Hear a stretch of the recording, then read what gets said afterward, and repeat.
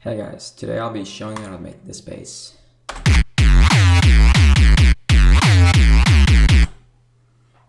used it in my track Uprising recently, and despite what some people thought, it's made in Harmor, so yeah.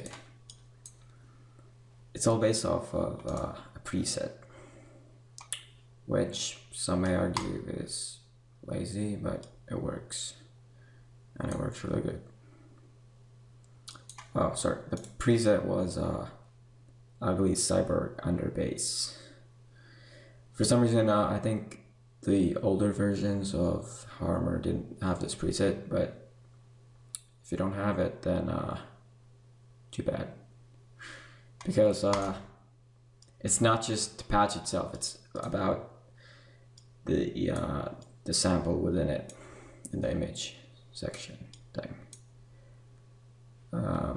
Start out, sounds like that. It's a pretty nice sound, kind of like a Reese. But for this sound, we're gonna turn this all the way to square. And over here, turn off delay because you don't want that in a bass. And then reverb turn down to like 15 maybe 20, 25. Compression burning, because we want that compressed and hard and stuff. Already sounding pretty fat.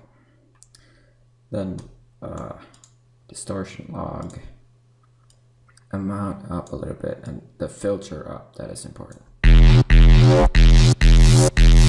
So it has that kind of effect. Symmetry like 10%. I just like to go down with it. Oh, actually it goes mono when you turn up. Never knew that. Learning things while making a tutorial, isn't that ironic? Then on the image, it's pretty important to start it around here, around 6% apparently. Then on the formant part of this, turn the mix all the way up and the formant all the way down. Another thing that's really important is the unison pitch. Just do that, and that. So basically a little bit more unison on the low end. I don't know why this works, but it just makes it maybe thinner, I don't know. Like for example in this, if I turn this off, if I had it like that. Yeah, that sounds awful. Just too fat. That's in a bad way. I know it doesn't sound bad, but it is. And then to make it have that kind of Culprate-ish vibe to pitch. Oh, what I did there was and the filter 1 frequency, and the filter 1 is a phaser.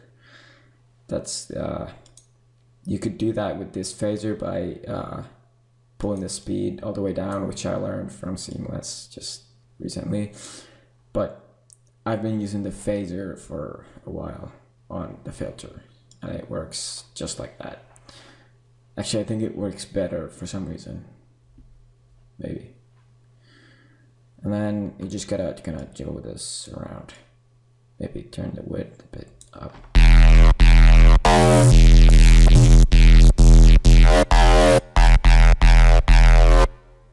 Around 47, I think, was the exact number. And here around maybe 60 something.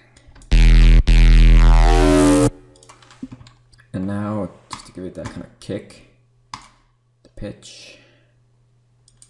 And I like to turn on the tempo based time, just because. And these are octaves, basically. The the lines you can actually see here. So that's, I do 2 octaves because that seems to work.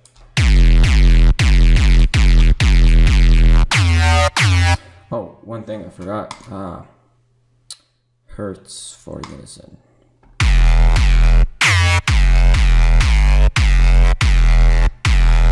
And you could have some chorus for no reason, maybe a bit less.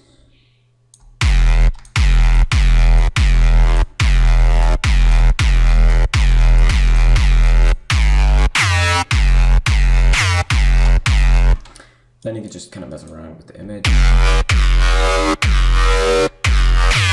to get different results, and yeah, that's pretty much the sound. Just mess around with it.